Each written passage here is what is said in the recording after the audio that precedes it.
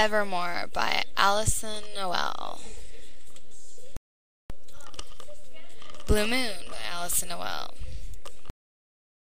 Shadowland by Alyson Noel. Dark Flame by Alyson Noel. Night Star by Alyson Noel.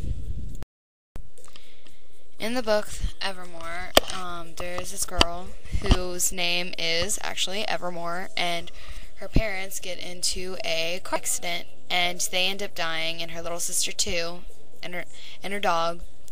So she's left all alone with no family.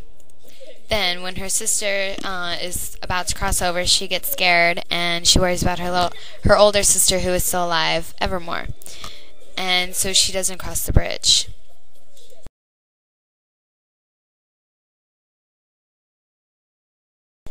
So then, when she still is seeing her sister after the car accident, and she moves in with her aunt, and her aunt doesn't know, but her aunt just thinks she's weird because all she does is sit up in her room and talks to herself.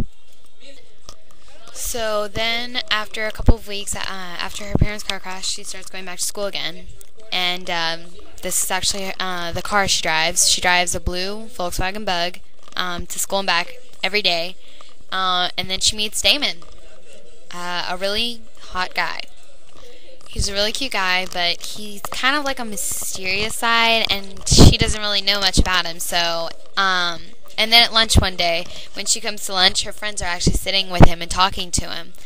And then, so far, everything's going great, and then they become in a relationship. She starts going to Damon's house, and the woman at the gate actually starts to recognize her, so she lets her in automatically all the time, and, yep. So, after she learns that Damon is an immortal, and the red drink that he drinks is actually the drink that keeps him alive without him having to eat, she finds out that she herself is an immortal, and that's the only way Damon could have saved her, is by making her immortal. But she has to choose whether or not she wants to be immortal or not. And so then, at the very end of the book, she decides she would like to be immortal, so this becomes her red drink too. I am Lindsay McDaniel, and I am 14 years old. Thanks for listening to Evermore by Alyson Noel, and I go to Ridgeview Middle School.